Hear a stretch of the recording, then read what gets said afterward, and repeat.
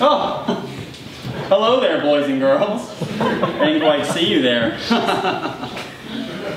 You know, amid all the hustle and bustle of the holidays, I think sometimes we lose sight of what matters most.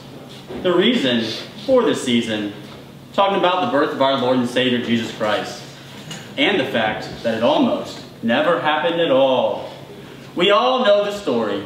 A long, long time ago, in a galaxy far, far away, an evil king named Darth Herod lived in Mordor at the summit of Mount Doom, far above the pleasant town of Bethlehem.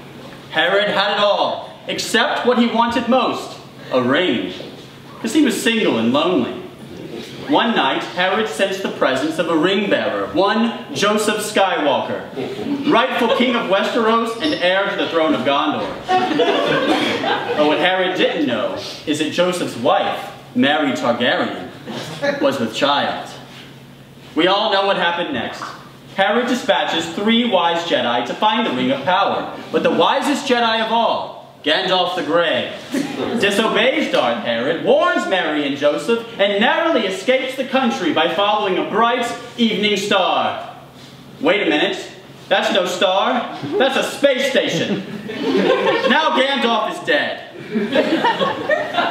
Anyway, Mary and Joseph arrive safely in Mordor, but there's no room at the inn, so they get drunk and pass out in the stable. That night, they are awoken by the sound of sleigh bells and footsteps on the roof. Could it be? Why, yes it was. For what should come rolling down the chimney but a goddamn flash grenade? Romans! Quick as a flash, Joseph throws himself between his wife and the bomb, shielding her from the blast. Mary is safe, but Joseph is badly injured. He's not going to make it. That's when the hay caught fire. Smoke filled the room. And Mary's lungs.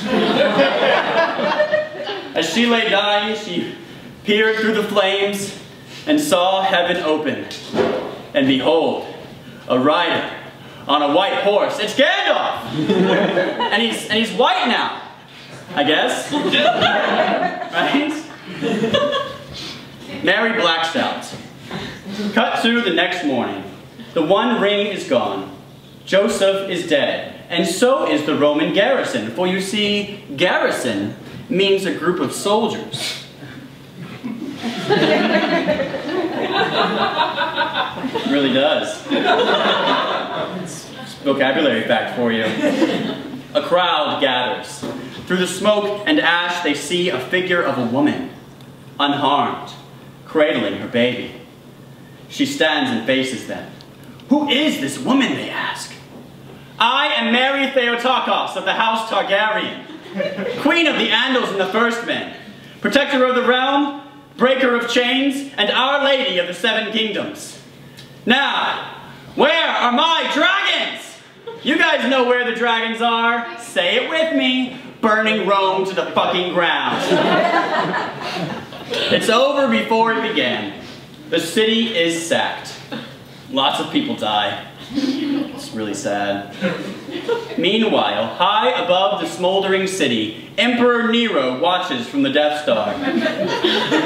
Now in possession of the Ring of Power, he gives the order to destroy Earth, when who should appear behind him? But Darth Herod, Joseph's real father.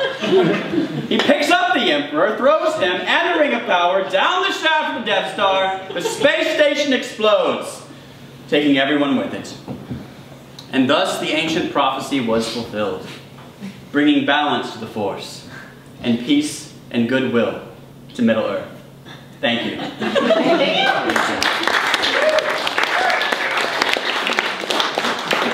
Stay tuned for April for Part 2, Pontius Pilate of the Caribbean.